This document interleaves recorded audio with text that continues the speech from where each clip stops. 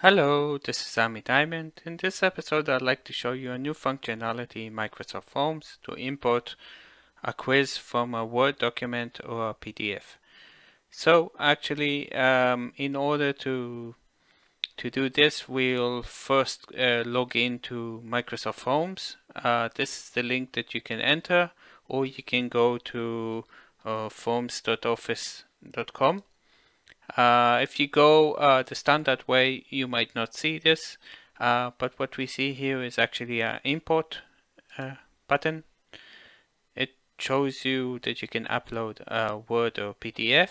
Here you can see the guidelines and recommendations.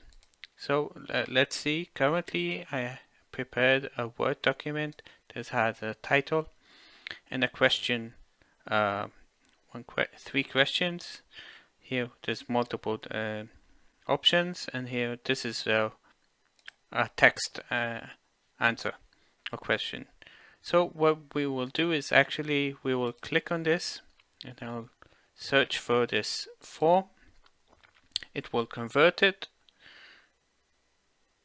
It will take a couple of seconds and start reviewing.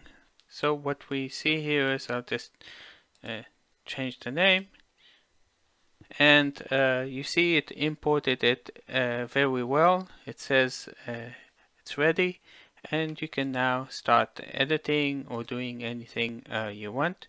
It created actually a quiz, and it's also only available, it seems, as I can understand, only for education licenses and tenants.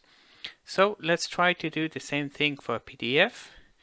I will click on Forms, Import. I will choose the form PDF, and let's see what happens.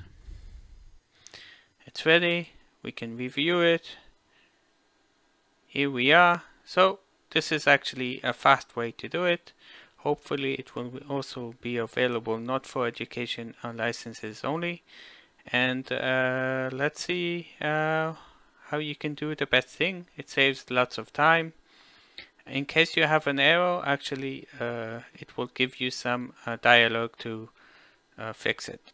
So hope you enjoyed it, and see you in the next episode. Goodbye.